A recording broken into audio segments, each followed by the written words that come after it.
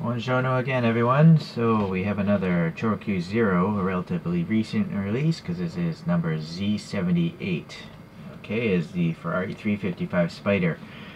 I just stumbled upon this by accident. I have the coupe. I didn't know that they made the Spider. Berlinetta is, I guess, the Italian for coupe.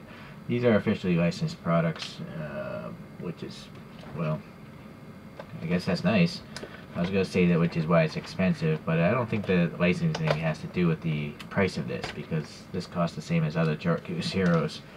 It's just that all ChoroQ Zeros, I think, are overpriced. Alright.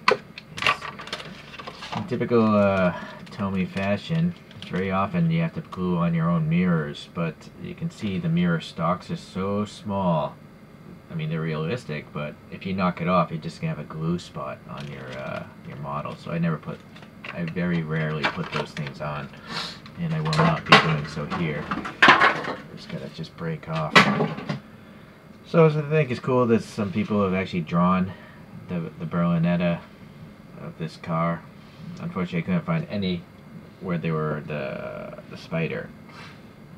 Alright, let's look into this toy now. So we have a nice metallic blue. I know it came in some other colorways too, but I like the blue. I don't think I have a Zero Ferrari in this color. I might be mistaken though. Okay, so let's see. I guess I'll start on the front hood here because we got the Ferrari badge and it looks pretty nice. Let's see if we zoom in. And you can definitely see a horse. No text though. So that's unfortunate. You can also see there's some impurities or dust or something in the paint, so that's not very good. Alright, in the grille we have a raised prancing horse and it's painted silver. And then we have painted silver fog lights and probably turn signals maybe. There's a grille texture and it's pretty well recessed, painted black. So that looks good. A little vent here to the interior, I'm guessing. No paint though, it's just the body color. You can see the actual plastic of the windshield is kind of tinted, right? But it's pretty clear, it's pretty transparent, so that's nice. Let's see, so the side windows here, I mean, not side windows, what am I saying, the side view. The wheels are specific to the real car, you know, this is the type of wheel that came on the 355, so that's nice. What I don't like about Zeros is the slab-sidedness of the tires. They're just really dumb. I mean, they don't look like tires to me. They look like just someone just took Play-Doh and just cut it with a razor blade and stuck it on this thing. That's what it looks like. And then you may have noticed, like, the wheel is literally sticking out from the tire. So that's pretty horrible also. Like, that just doesn't make any sense, right? So ChoroQ really needs to get back to their old tires are much better than these newer tires. They look more realistic and they're much softer. Yeah, it's too bad. Alright, well anyways, you got 5 lug nuts and a center cap, and there actually is air passing between the spokes, so that's nice. It's not blanked off. Alright, there's also the that Ferrari crest or shield, so that looks pretty nice. You can see the panel gaps don't go all the way down. That's part of the molding process. Although it's kind of weird, like, if they had to mold this side vent, and I kind of feel like they maybe could have molded it all the way. Well, I don't know. I'm not a mold engineer, so. Going to the back, we have really nicely painted taillights. I mean, they're concentric. The white is actually in the same circle as you know, the red. So if this is made with green light, that dot would be way off.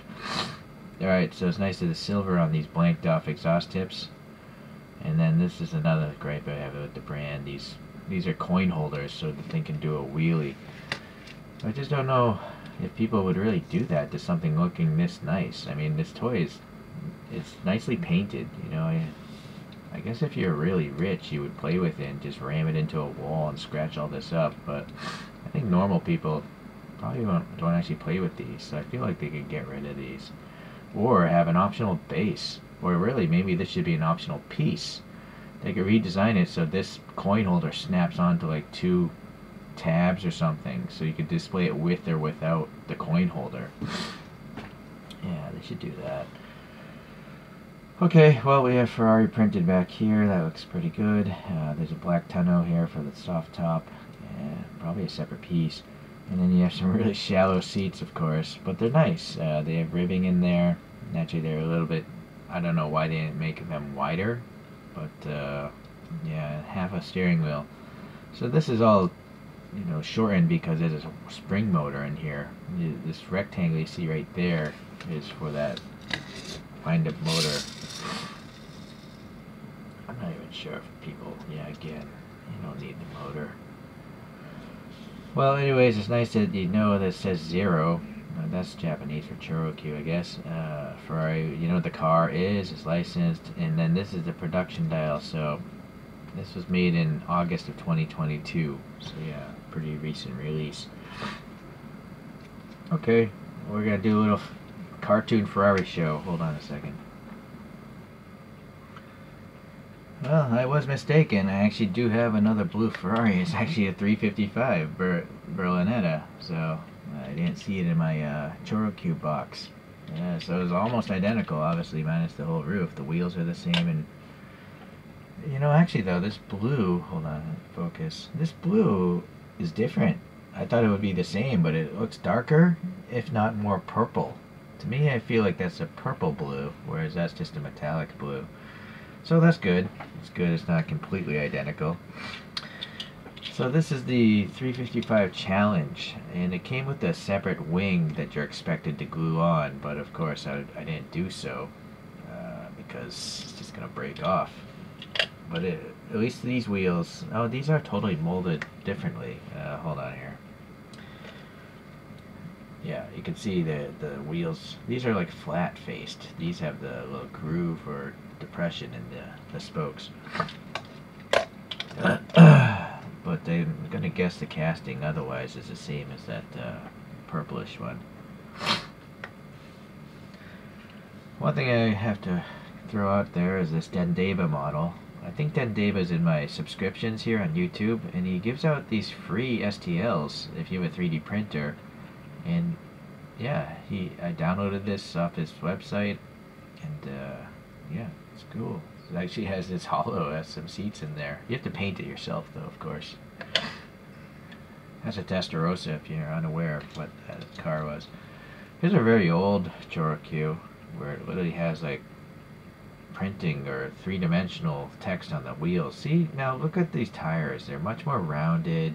You know, I don't need to have the molded text, but you know, tires are balloons. They're just thick rubber balloons. So I'm kind of wish they had that on the ChoroQ Zero line. Anyways, so how old is this Dino here? It's 1980, it says. Possibly it's from the very first collection. You also see this actually has treads, and that's another thing ChoroQ has gotten away from, which is lazy, I think. Just pure laziness. Laziness of design and production.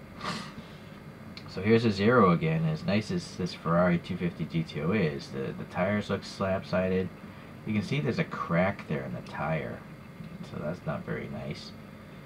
At least the front tire has some curvature and the wheels are flush. So I don't know why the wheels on this one we're reviewing today are not flush. It's just strange. I added some paint details to this to bring out the vents and all that stuff, but I like the race livery of this one for sure. Let's just see how old this one is. This is from 2019, August 2019. It's Z-78. Alright, one other old one I shall show is an F1 car, and its cartooning is different.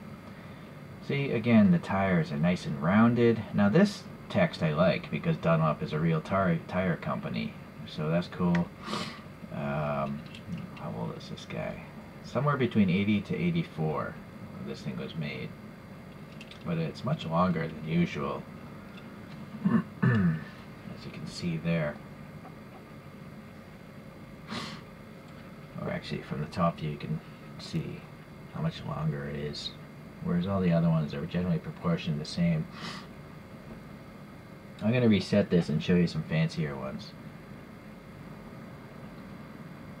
So they're actually resin deformed cars, and a few Ferraris are out there. This is a 250 GTO again, but now you can see there's a full brown interior, a hollow spoke steering wheel, and then the hood itself has like photo etch metal pieces, and it's really quite nice. The only criticism for this particular one is there's only one windshield wiper. I don't know why they're so lazy as to do that when they could have easily glued on two. But I put on my own license plate. I think those are clear taillights. I can't remember. You'll have to look up the review of this, but it's really cool. I don't know who made it. Actually, sorry, the placard here does say Little Egg if you want to try to search this out. Oh boy, hold on, it's so shiny. There's only 400 of this color made though, so Little Egg 250 GTO, that's your best way to search that out. These are such weird looking cars. Maybe you'd still be able to find one. I don't know how many people really collect these cartoon cars, but I'm pretty sure I'm like one of the only people reviewing them because it's so obscure and niche. So this is again, there's like 400, but this is made by Timothy and Pierre, so you can look up that. It's weird that they wouldn't write Timothy and Pierre here, but this is a LaFerrari if I recall. This one has no interior though, so it's definitely a little substandard, I think. Or am I mistaken? No, I'm not mistaken. That's just a reflection. I thought I saw light going through the side glass, but no. It's just a solid chunk of plastic resin. But look at that side vent, how deep it goes. That's really impressive. And if you look in the grill here, there's actually a grill texture. There's probably a piece of, I don't know, maybe there's a piece of metal there. Right? So really cool. You know, transparent tail lights, the round exhaust pipes. I think those exhaust pipes might be metal. Okay, so Timothy and Pierre put that thing out. And then the last one I have is this Ferrari F1 car. It's definitely a bigger scale, but it's still pretty nice. I mean, look at the photo etched antennae there on the nose. Look at all these details, the suspension. I mean, hold on, front view. It literally is suspension arms. So this is leagues better than most realistic looking F1 models of this general size range. And who made this? It says Mini Racing. Yeah, but only 300 of this 2007 Raikkonen car.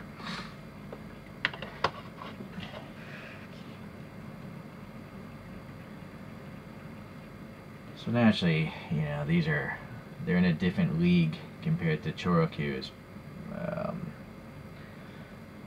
and they cost a lot more as well. So it's up to you if you think it's worth the money.